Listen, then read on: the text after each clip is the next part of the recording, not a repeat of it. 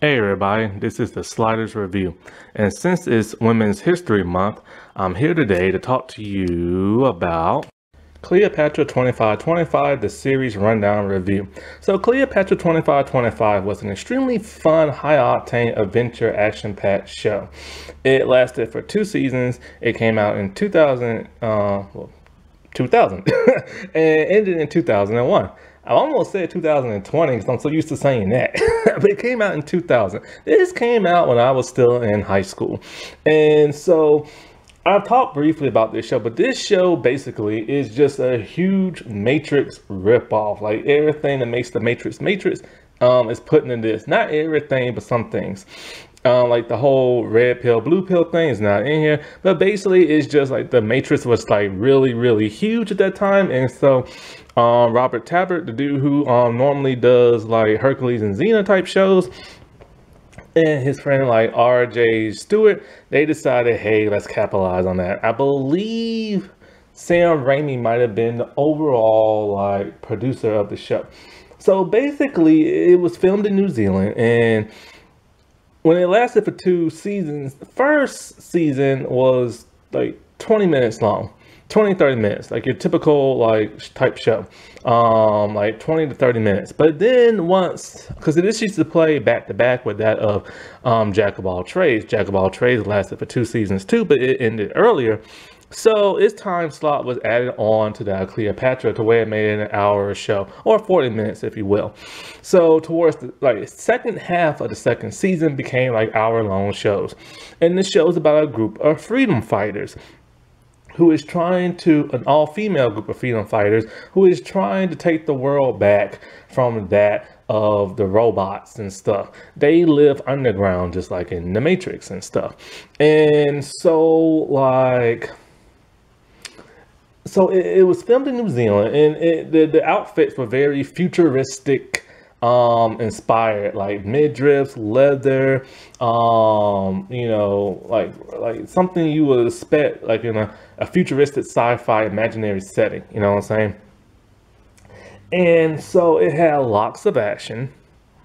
It had flips. It had like, it's so interesting. Like this show should have never like existed with all the kookiness that went on with it. But it did, and it made it that much funner and stuff. Now, see, if you was to watch shows of today, the way they set today, and try to watch this, you might not like it. But if you grew up with stuff like Hercules and Xena and action-packed type stuff, and I'm trying to think of something, episodic type stuff, then you might really enjoy this. This is just one of those things that are just so interesting. You have to watch at least once and everything, you know? And so, like, I'm trying to think. So these group of machines, they don't look like the Matrix machines because, you know, they're on a TV budget, but they still look good nevertheless. And the CGI budget was pretty impressive and everything. Like, I really give it up for them and stuff. And so basically what happened is at some point in time, after the year like 2000, machines took over the earth for some reason. And it drove humanity underground. And so, and they're in the year 2525, which is why it's called Cleopatra 2525. So when they went underground, a bunch of people built like what's known as the shafts. They built like underground homes for everybody down below.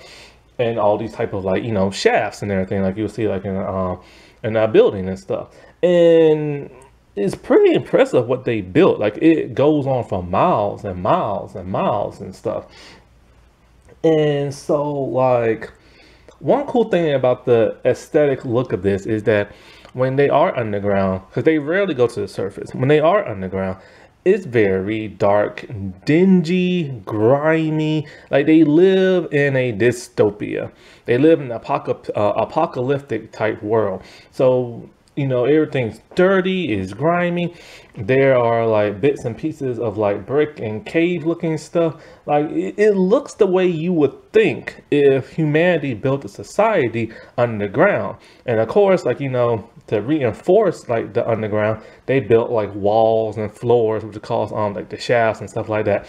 So it's all like this hard, like metal, and it's like dingy looking. I really appreciate the look. However, in the second season, things started to get a bit cleaner at times. Not every time, but sometimes. Sometimes when you go into a certain building or a room, it was way too clean looking and polished, especially like heightened security places, laboratories, stuff like that. So they made sure they kept that hygienic and stuff for those laboratories. Makes sense. And I guess like the person who's kind of like a mayor, sheriff type person, she had a pretty clean place too. When they started going into those rooms that was very brightly lit, the show just felt different, but they didn't always keep that. Now, the people on the underground, there's no real system of law. Pretty much you can just do whatever you want. And there really are no hierarchies. So it's like everybody is like divided, kind of like it would be in a post-apocalyptic thing, where there are these certain subgroups and this and that. Now, there are some people who live underwater and everything, underwater in these like domes and buildings and stuff, and they have separated themselves from people up there underground. They feel like they are more sophisticated. They have better technology, and since they've been underwater with all the pressure for so long, their lungs can adapt better, kind of like Aquaman type thing. But they do not like the rest of the underground, to the point where they, just like Aquaman's brother, try to take over that land and stuff and flood the underground shafts. Now, there is another group of people we found in this Christmas type episode.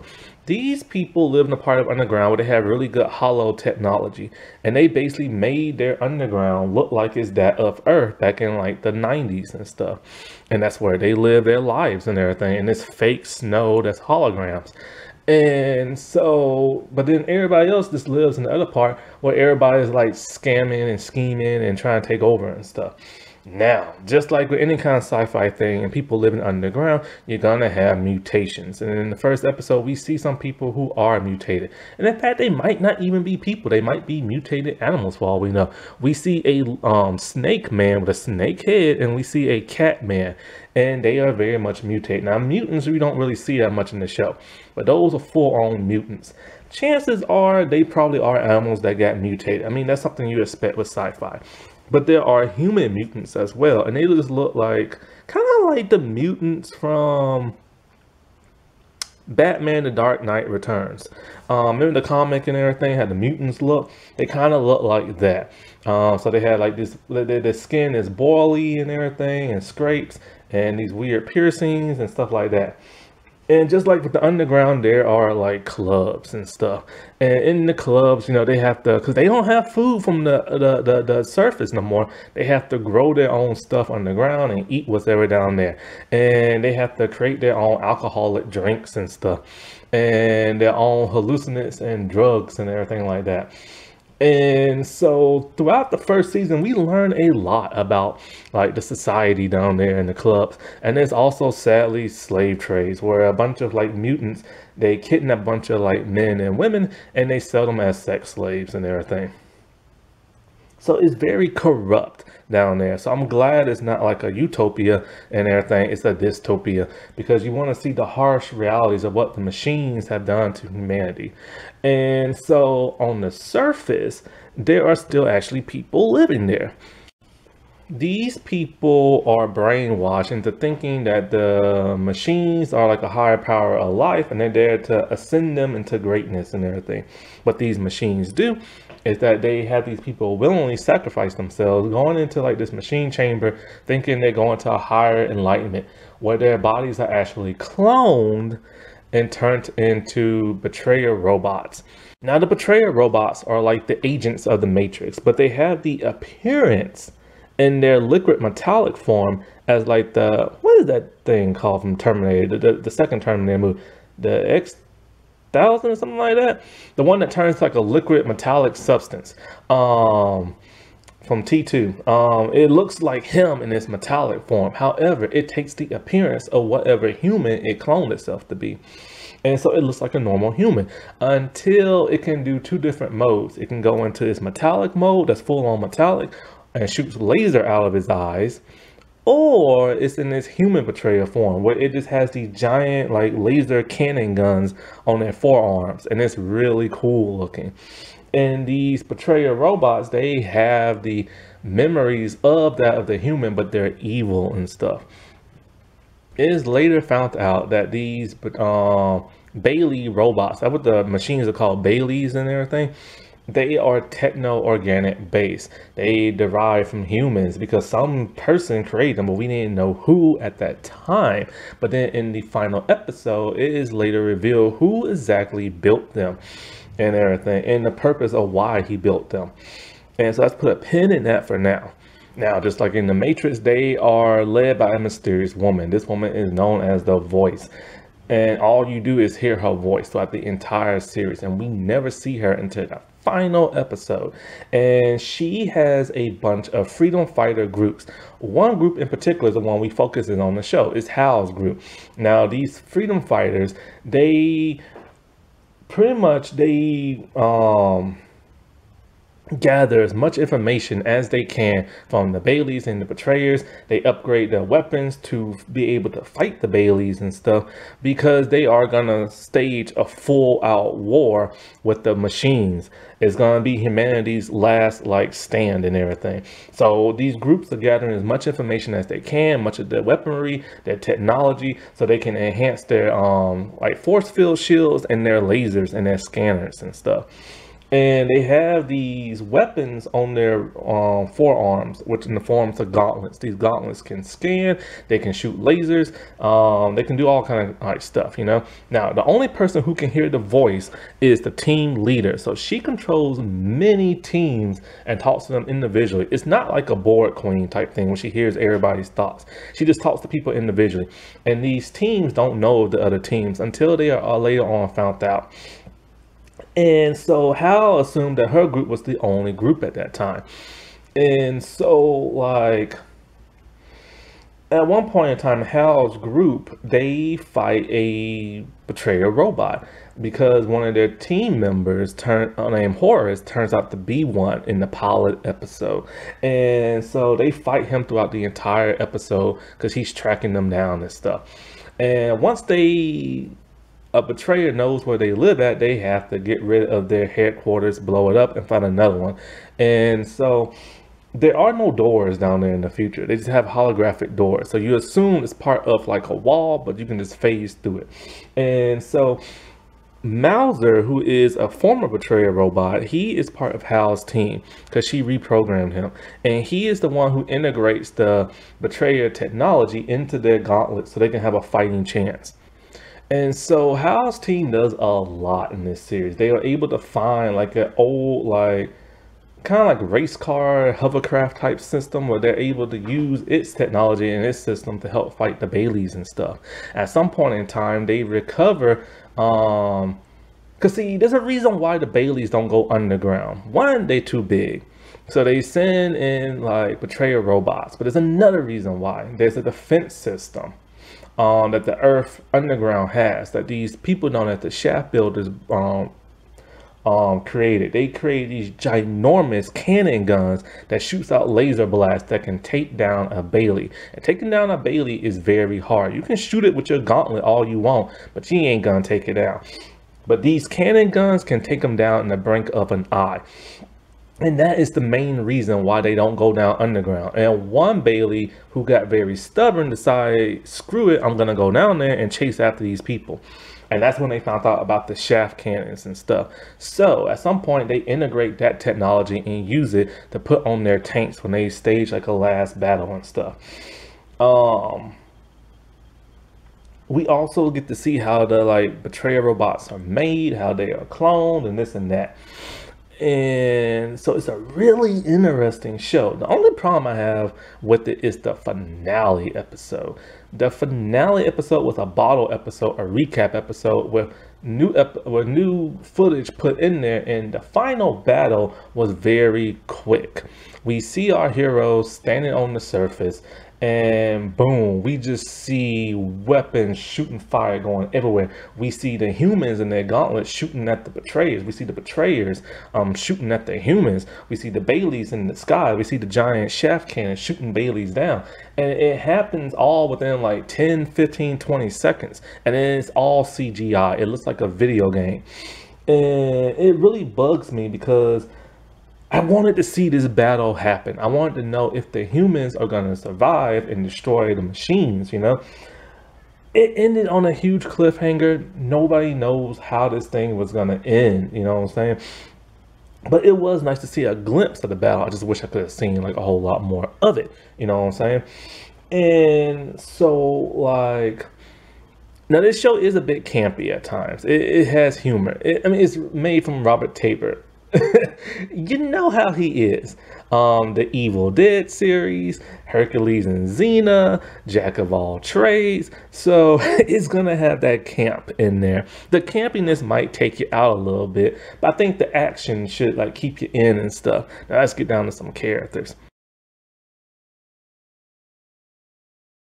We have the team leader herself, Hal, played by Gina Torres. Now, all of the people you see on this show have appeared either on Hercules or Xena, but as minor characters or recurrent. She was a recurring one on Hercules as Nebula, and she appeared once as Cleopatra in Xena. That's what threw me off. I assumed, when I heard about this show and knew she was going to be in there, I assumed she was going to play Cleopatra, but she didn't. Now, Hal is very interesting. Hal keeps around with her a piece of wood. And inside that wood is a picture of her father. Wood is very priceless down there in the underworld because many people have not seen it. And so Hal's father was believed to be dead. I've already explained this episode. So she believed her father died by the hands of Krieg, and everybody did. But he actually went into the astral plane. And so he's able to phase in and out until Krieg finally killed him for real. She is a very headstrong, capable leader who does what the voice wants her to, but she does start to question the motives of the voice, and that irritates the voice sometimes. But she starts to question her once she realizes that the voice has been lying to her and keeping secrets. So this is what causes her to disobey the orders sometimes of like the voice. She's highly capable in fighting, hand-to-hand combat. She knows how to do flips and acrobatics and everything. She relies on her team to help get things done because she can't do it her own, but she is part of like that force that helps her team out and everything. There's a really interesting episode, that Christmas episode, the one with the holograms and stuff I told you. In there, she's looking for another team leader, and he's been hurt by a betrayer robot. The betrayer robot has disguised itself as a man who is the father and wife of a girl. They don't know that. And so he kills the other team leader. She kills the betrayer robot to the point where she almost dies, but then Sarge has to help her and save her. When the woman tells her, like, how will we get past this? Well, I'm supposed to tell my daughter that was her father. And he acted like her father. He didn't try to hurt them whatsoever. But when he saw team members, he tried to kill and attack them. And she tells him, just remember the great man that he used to be and remind her daughter of that and stuff. And that's all she needs to hold on to the memory of him and stuff. And so Cregan is her arch enemy. She hates him to death because she thinks he killed her father. And so like it's like Batman and Joker. Reason why, because he looks like the Joker. I'll get into him a little bit later. And so like she keeps her team in check. She makes sure Sarge doesn't like be impulsive because Sarge is the like hothead of the group, and she keeps Cleo safe because Cleo is, I'll get into her a little bit later. Now Mauser, he's played by Robert Cake, and he is a former betrayer robot that's been reprogrammed. He is the brains of the group. He's the technological dude. He can like do it all, you know what I'm saying? And he is very loyal to that of the voice and that of Hal. Now every team leader, like I said before, can hear the voice in their head because of a chip that they implant in the head. Now he also has one too. At one point in time, he goes rogue because Sarge decided she was going to use him as a sex robot because Sarge is Sarge. And she reactivated his betrayer programming to the point where his original mission was to discover the voice and kill her. So he goes back on that mission with the help of another betrayer robot. But it also reactivates his memories of the past that's been dormant, that of his wife Clara. And And so he goes looking for her. When they find her, they assume that she is the voice and everything, but it turns out she's not, until he actually starts going after the voice. And then they stop him before he's able to get inside the voice's room. And when we see the voice's headquarters, my God, it is cool. It's this giant machine on a cliff with all this holographic systems of all the teams and stuff. And this is when Hal discovers that the voice has been keeping a secret.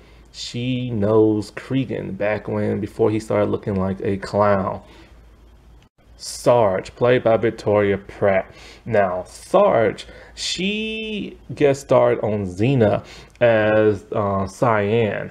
And that two-part episode when Xena was looking for Gabrielle, when she thought Gabrielle was dead.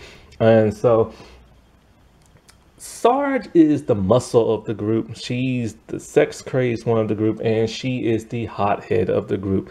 She is very angry and everything, and does not like Cleopatra when she first meets her, because Cleopatra is so nice and sweet and everything. Sarge is the type of person that if she don't like you, she will straight up punch you without even thinking twice. And she used to be part of this thing called the Watch. The Watch are a bunch of bad people who steal from other like people in the underground and try to like sell to the highest bidder and stuff. She later got out of that and started working for the Voice once Hal saved her life. Now, Sarge only has one kidney, so when she meets when she gets attacked by the betrayer Horus and everything, she loses her other kidney and has to get like surgery repaired. That's when they meet Cleopatra. Sarge, Cleopatra ended up bringing out the best in Sarge. She made her somewhat nicer, somewhat, and everything. It's to the point where, because see, the thing about Sarge and Hal is like, they have one mission only: retake the surface. They don't care what else is going on in the underground. And Cleopatra changes all that with them. And so Sarge's name used to be Rose, because she used to live in a up on the surface with the rest of the brainwashed people. She has a sister. They name everybody after flowers. Her sister name is Lily. Her sister Sarge has to go on a mission to infiltrate like the Bailey headquarters, see how they're made and everything, and betrayers and stuff. So she meets Lily. She does not like Lily. She hates her sister because her sister is brainwashed. She tries to talk some sense into her sister, but her sister does not want to hear it. Her sister and Cleopatra end up getting taken by the Baileys, and Sarge is so pissed. She's all like, when I find my sister, I will murder her, because she took Cleopatra. This is when she started liking Cleopatra and stuff. Hal is trying to tell her, look, man, if I could be with my father, this is before she found out her father's alive, I would. And your sister is the only living family you got. You need to forgive her. You need to understand she is brainwashed and everything. So Sarge pretends to get infiltrated into like the Bailey headquarters. She's supposed to get cloned. She ends up at first smacking her sister around and literally about to kill her, until her sister starts pleading with her, talking about like, I'm sorry you tried to tell me the truth and I wouldn't listen to all this other stuff. She has a change of heart. And so after that, her sister was supposed to join the group but never did, and her sister never appeared again until the second season. Apparently her sister's just been wandering around by herself, and Sarge has been too busy like saving like the underworld. So that part of the storyline I never liked, because it's kind of like, how was her sister able to integrate underground by herself, you know? And so they never really focused that much on that, and that really bugged me. Now, Cleopatra is very interesting. Cleopatra is not from the year 2525. She's from the year 2000. Basically, she was a stripper who went in to get a boob job and got allergic to the anesthetic and had to be placed in cryo chamber until they could find a cure for her. So when Sarge needed a new kidney, they went down into this kind of like dirty hospital type place where the mutants gave her a new kidney, and they found Cleopatra. The dude was all like, oh yeah, she's still frozen. I'm just gonna like, you know, whatchamacallit, play with her a little bit later or something like that. Like, but, and then so when she wakes up, she's one of the type of people who wanted to be an actress. So she thinks like she's playing like pretend and everything, and they're kind of like, are you serious? Like, what's this and what's a cow and what's a spy and who's James Bond and all this other stuff. And so she did all that to get herself out of that situation, because she just woke up in the middle of like Freaky Town and everything, not knowing what the world's going on. And then here comes Horus and everything, and only attack as a betrayer robot in his liquid metallic form. She is freaking out because, well, first, before he turned liquid metallic, he has a giant hole in his stomach in his human form, and then he reconstitutes himself into his liquid form. She is freaking out and everything like that. So she later joins Hal and them group. They feel kind of bad for her. Plus, she saved Sarge's life because the betrayer robot wanted to kill Sarge, and she was able to mimic Sarge's voice and throw him off. And so she joins and later joins the group, but she never fights. She doesn't even get like gauntlets to like shoot lasers and stuff. And so basically she's just there to kind of like be a moral compass to like the group and bring out the best in them, because they only had one mission, to retake the surface. But when they meet her, she got them to do a whole lot more. She saved a slave girl from like the mutants. She rescued like a baby that was like had a bomb inside of him. She helped them remember what it was like to be human and everything, and that, you know, part of taking back the surface world means taking back the underworld and protecting those that still live in the underworld. If everybody's too busy killing each other and selling each other, then what's the point in going back to the surface when nobody's going to be there because everybody's too busy killing each other, you know? So she was literally the moral compass of like everybody and helped them be better people and stuff. And so there's one episode where she's in this holographic system where we get to see what her life was like in the year 2000 and her boyfriend and stuff. And it turns out that her boyfriend rigged the system so that they can live their lives in virtual reality. And then when he wakes up, he's an old man now because he got thawed out before she did, and he went looking for her and stuff. And so it broke her heart. Now, she did get cloned into a betrayer robot, but her betrayer robot thought it was literally human and stuff. It's a very touching episode. And so Cleo was influential to the group. She was able, one time when they went into the underworld water facility, they shot down a Bailey, the water people did, and it made contact with her. Well, she was able to communicate with it. And that proved to be useful as other episodes came by, when, like, you know, being connected to the Baileys and be able to understand them and like stuff like that.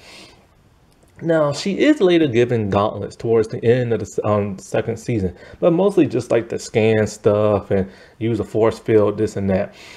She's only really given like laser gauntlets one time when she has to rescue Sarge from this one dude who has like a map of the entire underground. But she cannot shoot to save her life. Now, she does end up falling in love with a guy who's kind of like part of the CDC down there. Basically, it's like this. A huge epidemic happened that wiped out half of the underworld. So they create the Bureau of something similar to the CDC, where anybody with the code will get arrested. But they pretty much disappeared, that organization, until they started like sniffing out thaws. They feel like if you're a thaw from like whatever part of the century before, then you will carry diseases, and that will infect the underworld and stuff. And so she ended up falling in love with the dude who was supposed to take her in and everything, and capture her and everything. And she's played by Jennifer Skye, who appeared in Xena as an Amazon, or a pretend Amazon. Now, Danielle Cormack, she of course played Ethne in Xena. And so she played Raina in Cleopatra 2525. Raina was a former like lab experiment of the voice. And gave her somehow psionic powers, where she can control like people's like minds and read people's minds and stuff. She is a villain for sure, who wants to destroy Voice and all her teams and align herself with Baileys and control them. And so Cleopatra's always the one who ended up defeating Raina, because she's always taking control of the other girls and stuff. And so Raina was a really fun villain. It was nice to see Danielle act like differently and stuff. And so basically, that's really all her character. She just kept trying to mind control people. Now, Joel Toback, He plays Cregan. Now, he's best known for playing Strife in Hercules. And so he is the main arch nemesis of Hal. He dresses like the Joker, but in all red. And he hates the Voice. He hates the people in the underground. He wants the Baileys to destroy like the world and everything. And so it's later revealed that he did not kill Hal's dad, but then when he found Hal's dad, he later really did kill him and stuff. So it turns out in the very final episode, when he's supposed to be executed, the Voice goes to him as a confessor, disguised in a different form. And he confesses everything, but then he knows it's her and everything. And she wants to know who created the Baileys, and he reveals it was him. He's a thaw. He came from sometime in the year after after Cleopatra was thawed or frozen. He was later frozen. See, what happened was he created the Baileys as being a means to clean up society and stuff like that. To end the crap that humanity does or whatever. Basically, I think they're supposed to be like sanitation, something like that. But the Baileys started having a mind of their own. And they realized to sanitize the world, they'll have to sanitize those that plague the world, which is humanity and stuff. At some point in time, he froze himself, and then he doesn't know why the Baileys don't remember him, but they literally don't. For some bizarre reason, he decided to dress like as a clown after he got thawed out and was hooking up with a Voice and stuff. He later turned to evil and decided, you know, look, the Baileys are going to be on the winning team, so I need to be on their team. So he decided to dress like the Joker, and for some bizarre reason, and decided to align himself with like evil and stuff like that. And because his last name is actually Bailey, so he named him after him. So after knowing this and everything, Voice has decided, well, it's time to put an end to Cregan, and she executes him and everything. And then the final battle actually happens. Now, Elizabeth Hawthorne, she plays the Voice. She appeared as Hercules' mom at one point in time. And so she's just pretty much this mysterious voice that contacts the other like team leaders and had them go on like missions and this and that. We don't know why she decided to save the underworld, but apparently something just made her so fed up that she decided she has to be the one to take these things down. We never get to see her years ago when she met Cregan and stuff. There's a younger actress who was in the photograph, and then so the oldest one is one we see now. And so the thing about her, she's kind of like Professor X. She's good, but a little shady and everything. She will literally do whatever it takes to get the job done, even if it means taking out one of her own team members and stuff. And she's very secretive of her secrets. So this was a really fun show, and it had really strong female like empowerment and stuff. And you know, it is a ripoff of The Matrix, sadly, but it was fun. You know what I'm saying? Like, this is just a really fun show, and it's on DVD. I'm not sure if it's on streaming or not. You have to go check that out. But yeah, it was a really fun, high octane show. Happy Women's History Month, everybody. All right, I'll talk to you later. Bye.